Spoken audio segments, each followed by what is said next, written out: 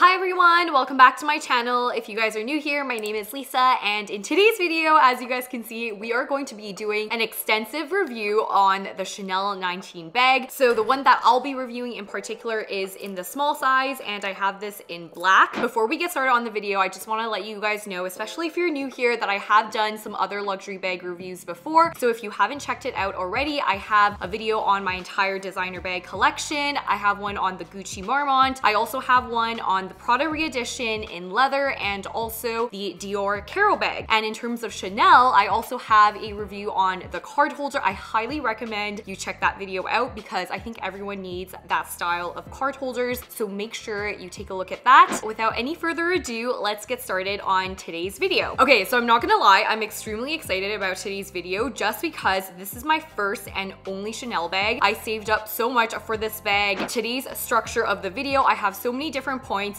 So how it's gonna go is I'm gonna start off by talking about my experience with buying this bag, the price of the bag. The third point, we're gonna talk about the details of the bag and also how to wear this bag. Then we're gonna go into the pros and cons of this bag and also why I chose the Chanel 19 over the Chanel Classic Flap as my very first Chanel bag. Lastly, we're gonna talk about my opinion on whether or not you should get it or who this bag is perfect for. So anyway, starting off with the very first point, which is how I got this bag and my experience with buying this bag. So if you guys are new to my channel, I also do vlogs, and I actually documented my entire journey on getting this bag in this Paris vlog here. So long story short, I got this bag on my solo travel to Europe, and Paris was my last destination. It was also a spontaneous destination. I was not expecting to go there at all. So I had 5 days there, and I've been to Paris multiple times. So my only goal when I was there was trying to find this bag in the size small, because back in Canada, I had looked for it everywhere. I couldn't find it in stores, and it was so hard to purchase. Not the bag itself, but in the size small. I feel like every Chanel store I had gone into always had the medium, but the size small was just nowhere to be found. Being in Paris for that many days, I went to almost every single Chanel boutique, and they all didn't have the size small in the black. And ultimately, in the end, I was very, very lucky. I got the contact information of a sales associate in one of the Chanel stores. I'll actually leave her information down below, and you can text her or WhatsApp her. She really hooked me up because she saw how much I wanted this bag, and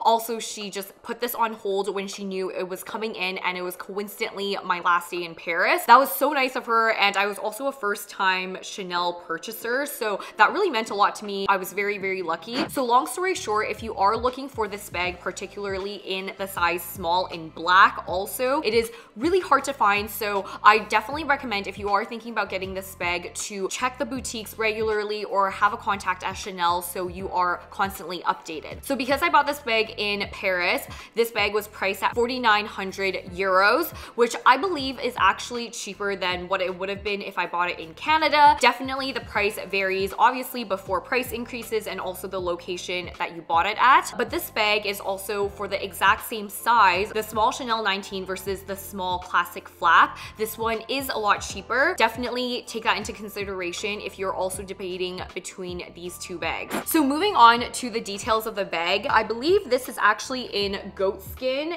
I think this bag comes in lambskin, but I wasn't really picky on the type of leather just because honestly, I just wanted it in small and in black so bad that it just really, really didn't matter to me. So this is what the bag looks like up front. If you look at the leather, it is extremely, extremely smooth and delicate. It looks delicate, but it's actually quite durable. This is my favorite part of this bag. There are just a lot of mixed tones to it. This is with the long strap tucked in, but you can see here, it is a very matte gold, and also at the very front you have this very nice detailing also mixed with gold and black, which I really like. The button here and how you open this bag is you just simply twist this open and you can open it like this. Inside this bag, I'm just gonna show you. Once again, very smooth flap there, and then on the inside, I'm gonna take the strap out a little bit, this is what the bag looks like. So there are no, you know, dividers inside the bag. It's just a very free-flowing bag, and I think it's honestly just preference. So compared to the Chanel Classic Flap, the Classic Flap has dividers and other stuff in it, but this one is quite simple. This just has the big opening. It has a zipper here in the back, which is actually quite large as well. You can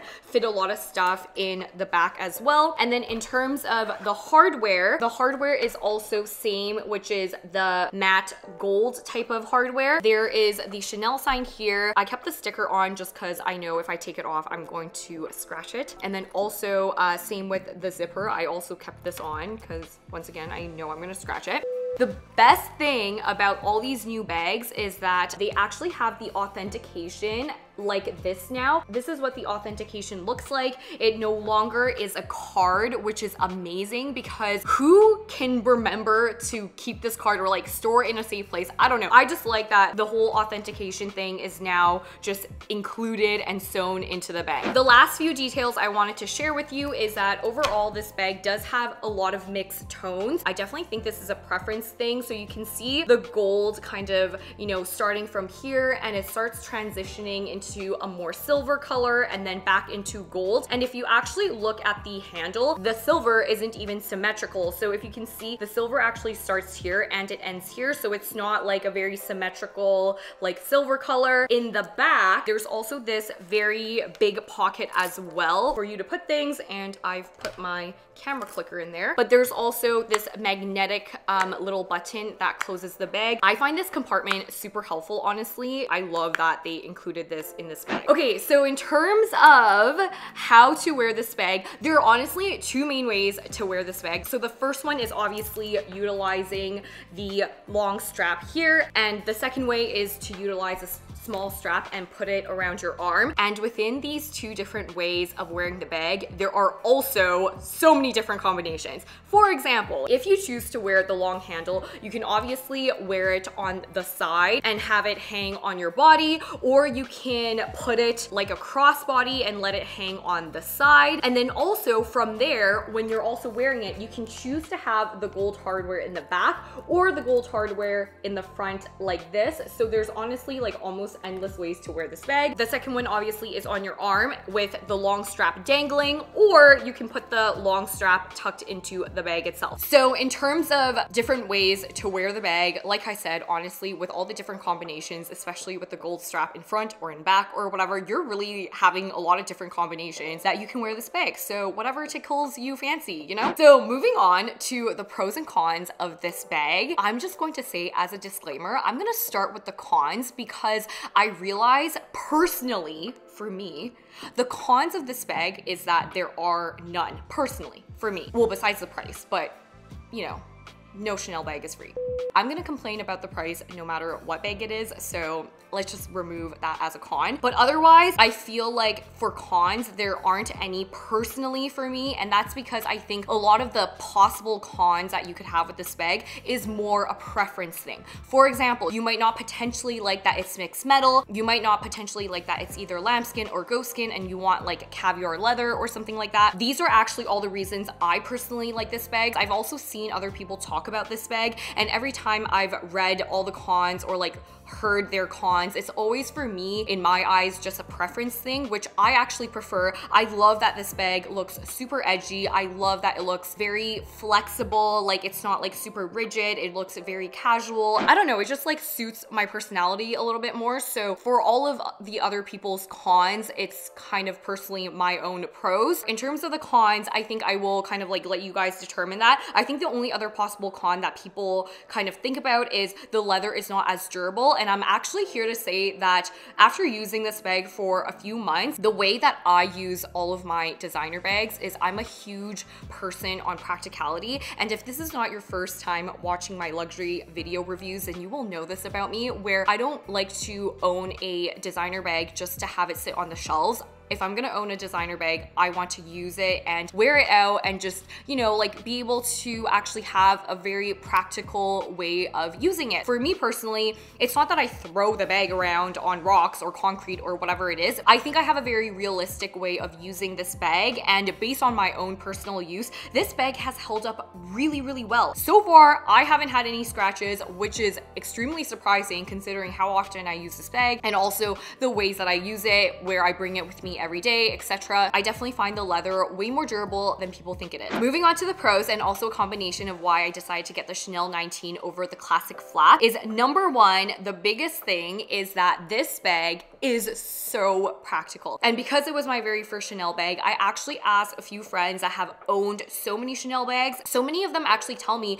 that of all of their Chanel bags, they actually reach for this one the most, because this one is just the most practical, like everyday use, whatever you're putting in. There is just so much damn room in here. And I just feel like it's the perfect bag to kind of wear with you, especially if you're gone for a really long time or if you're gone all day. It's really, really easy to use this bag because it just fits so much. So the first reason was practicality, and how that compares to the Chanel classic flap is that the classic flap, when I tried it in store in Paris, I just found that the opening of the classic flap was extremely rigid, and also when I opened the bag, I could see that there were so many compartments, so there was a limitation to how much I could put in the bag, which really turned me, not that it turned me off that I would never get it, but it turned me off as my very first bag, also as how I envisioned myself using it. I wanted to use it a lot throughout the week, and with the classic flap, I just feel like wasn't going to be as practical as this one, and that's why on a practicality level, this bag definitely sold me a lot more than the classic flap. The second reason is because I actually love the look of this bag. I think it is so pretty, and for a lot of people who also think of this bag as trendy, I personally don't think it is trendy. I think that it entered the world in 2019, but it is here to stay. I think it's going to be one of those bags that you're going to see more and more. Another pro that comes out of that is because whenever I go out, especially when I'm walking downtown in Vancouver or Toronto or just anywhere when I'm traveling, I see the black classic flap everywhere. This bag, although I'm starting to see it more often, I definitely see it a lot less than the classic flap, which was something that also sold me, because I just feel like right now the classic flap is getting super expensive and you see it everywhere. Everyone almost tries to get a classic flap the minute they want to buy their first Chanel bag. So for my first Chanel bag, I wanted something a little bit more practical, something a little bit cheaper also against the classic flap. And I also wanted to get a bag that you don't see as much as you do with the classic flap. The other reason why I wanted to get this bag over the classic flap is because actually the long strap that this one comes in. So when I tried the classic flap and put it across my body as a crossbody bag, it was actually really short on the side. And I know that it is a look, and a lot of people like that length, but I personally like if a crossbody bag actually hangs a little bit lower, which this one does. So it really goes to show the additional reasons of why this one is a little bit more practical, at least in my eyes. So I personally really like the look of this and the use of it. You can carry so much stuff in this, and this is what really sold me against the classic flap. The other reason is also because of color, because between the 19 and the classic flap, I knew that I wanted the black in the 19 and the classic flap in a different color. So as my very first Chanel bag, I thought it was more appropriate to just get the black one, so it's a little bit more practical. And then when I'm ready to get a different color for a Chanel bag, then I'm going to be choosing the classic flap in a different color. So moving on to the last part of this video, and you know, my own personal recommendation of if you should get this bag and who should get this bag. I personally think that everyone should get this bag personally, just because it's honestly so practical and it is a great investment for Chanel. In terms of who I think this is perfect for, if this bag's tones of metal and everything is also up your alley, I think with this bag, it's really a preference thing. If you like the look of the mixed metal, if you like the look that this is more, you know, like soft, cushiony, rather than a very structured look, I would also choose this bag over. I would also pick this bag if you are, you know, trying to save up a little bit more for the classic flap, if you're going to be buying the classic flap secondhand. But if you are going to to be buying it new, I definitely do recommend buying this one new over the classic flap new, just from a price perspective. These are pretty much all of my reasons for why I think this bag is absolutely amazing and if you should get this bag. But if you have any other additional questions for me, please let me know in the comment section down below and I would absolutely love to answer it. Otherwise, thank you guys so much for watching and I will catch you in the next video. Bye!